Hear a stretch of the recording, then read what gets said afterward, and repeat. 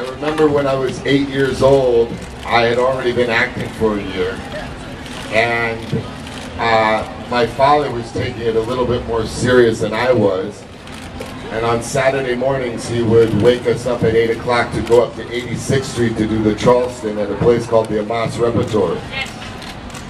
And we didn't want to go. We wanted to keep our Saturdays for ourselves, but my father would wake us up and force my twin brother and I to get on the train and go up to a place called the Amos Repertory.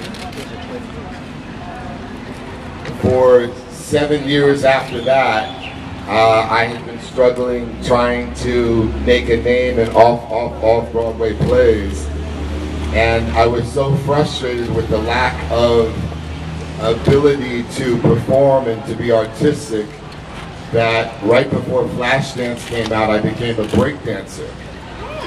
And I would make money by taking the hat off my head and stretching my arm and walking around the crowd and saying, essentially, did I perform well enough for you to give me $1? We love you! Baby! Thank you. There's so many anecdotes, there's so many stories that go back to my grandmother Carmen, who talked my mother out of having an abortion.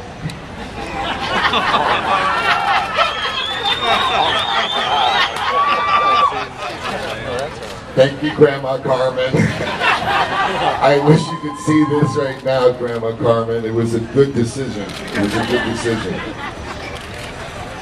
The people that I've been fortunate enough to work with, I guess have always looked past the exterior and the ambiguity that my existence represents. When I was in my mother's stomach, it was still illegal in parts of America for people of color and white people to procreate. And there was a bill passed called Loving versus Virginia that was passed while I was in my mother's womb that eradicated that old law. So I guess I was illegal in the womb. And then when I was born, America had come to their senses. The multifacial film I made was a short film, and it was out of desperation to be artistic. Everyone had known me just as a bouncer in New York because I wasn't able to get any work. I was getting off-Broadway work, but there was something too ambiguous about the way I looked that would prevent me from ever getting a star, that would prevent me from ever getting a Hollywood star. And I talk about that subject in the short film Multifacial.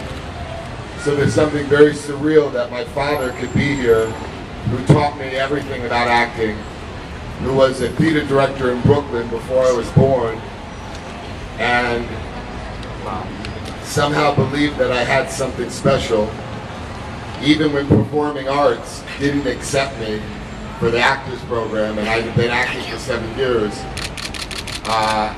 I say that just to remind the world that sometimes setbacks and sometimes closed doors could fuel you in a way as opposed to defeat you.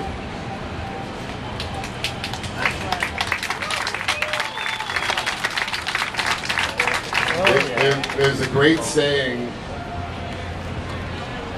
you will face many defeats in life, but you yourself should never be defeated. And I guess I used that mantra even when I first came to Hollywood, and I was lucky enough to come across Stacy Boniello, my manager for so long, who was the first person to believe in me, who actually helped me get to Sundance, because I had a film that got accepted into Sundance, but I didn't have the money to finish the movie. And Stacy's company at the time said, if you let us manage you, we'll give you the finishing funds so that you can go to Sundance. If they didn't give me the finishing funds, I never would have been able to go to the dramatic competition in Sundance. I guess I'm talking too much because you're all here. I feel like this is such a monumental day and such a special occasion. And I was joking last night thinking, okay, I'm going to take that star and I'm going to double down and I'm going to get Hannibal the Conqueror. So take this star and give me Barca. Give me Barca while my father can still come to the premiere.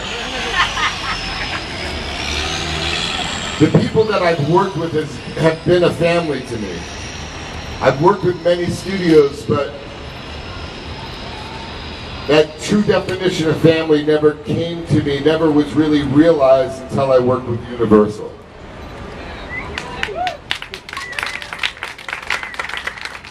The very name Universal speaks to the idea of multiculturalism.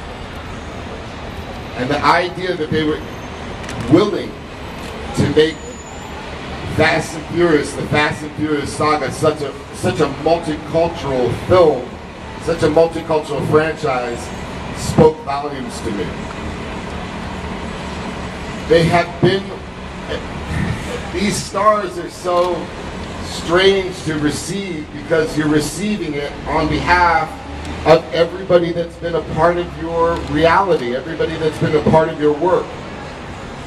Every actor, every actress that's been in a scene with me, it lent that passion and lent that conviction that would allow for that magic to happen in the scene.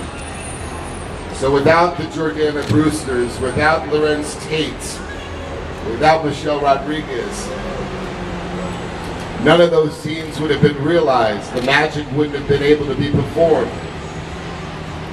Without the team at Universal that has believed in me more than anybody has believed in me in Hollywood, none of these films would have come to light. It would have sounded crazy to any other studio to make a fourth Fast and Furious. And it would have sounded ludicrous to make a fifth Fast and Furious. And now, we're literally a week away from shooting Fast 7.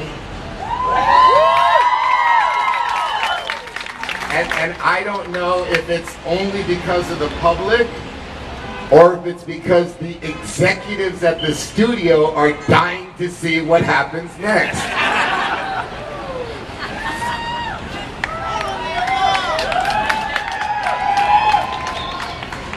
The most important thing about today, aside from the fact that I have my family here, the people that I love, I couldn't have done this without Valentino.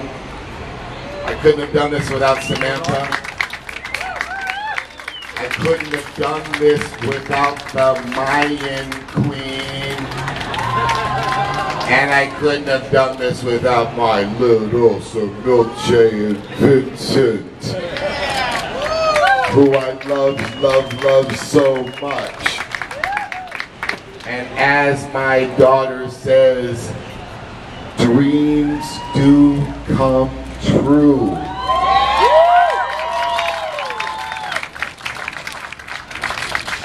Thank you all so much. I could stay here and I feel like I'm in such a comfortable forum. I never thought it would be here on... I never thought it would be here in public on a corner. But I guess in some strange way,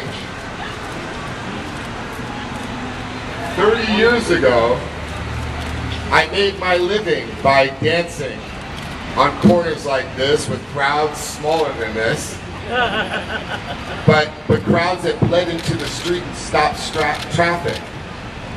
30 years ago, my heart was singing because I was able to, in spite of the fact that the casting directors and the industry couldn't find a role for me, my heart was singing because I was able to perform out of love to all of you, to an audience on the street with my boombox, and my hat ready